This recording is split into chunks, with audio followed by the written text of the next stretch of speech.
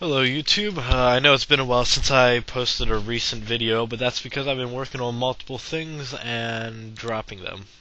This consists of making my own type of GUI library to some macros and bots. Maybe I'll show them later. But I'm working on a game, and I don't have any of the game concepts done yet. The main thing that I have that I'd like to show off right now is the way that I was able to parse tiled, which is not a level editor that I made. Excuse me.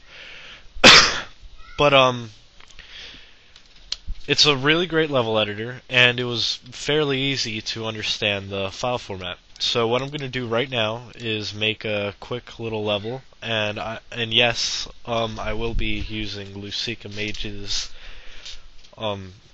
resource sheet for this video, and yeah.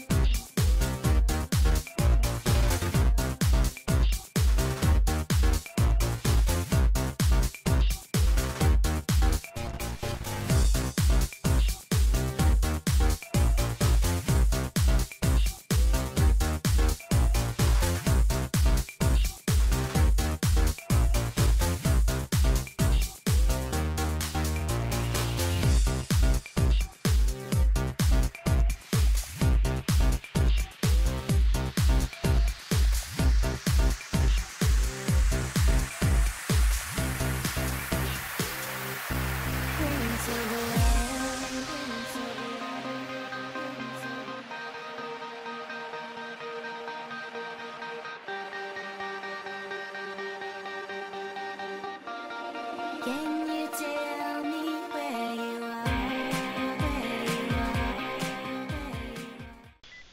Okay.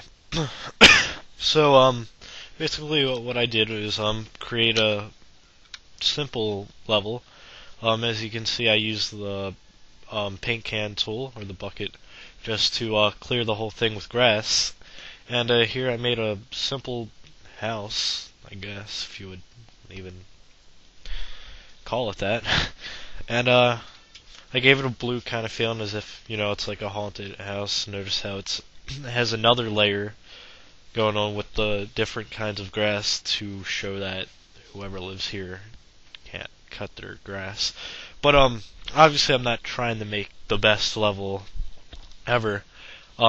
Basically I'm showing off how you can use tile sets, which is LusikkaMage's, and multiple layers. As you can see, I use this as the grass layer, the foreground for the building, and then the foreground too for the things on the building, like the windows and the little hole.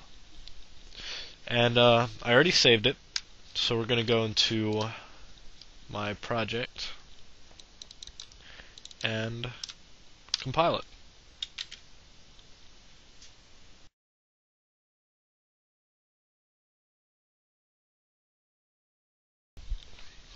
As you can see, here we have exactly as it looks on tiled.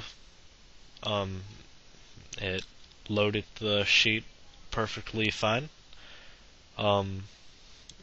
As you can see, the layers are working. It's in the correct position. The grass, how it's going behind the house instead of in front. So everything seemed to load it perfectly fine. And the reason why there's this black margin over here is because my window is bigger than the tiled window. So for a future video, I'll be sure to increase the X grid. But yeah, that's basically what I'm working on. I can't wait to implement it into the game that I'm going to be working on, which will be remain nameless. But here's a hint. Read the upper left-hand corner. And yeah, that's pretty much it. Thanks for watching, and I'll be sure to update you when I do another thing that's pretty huge.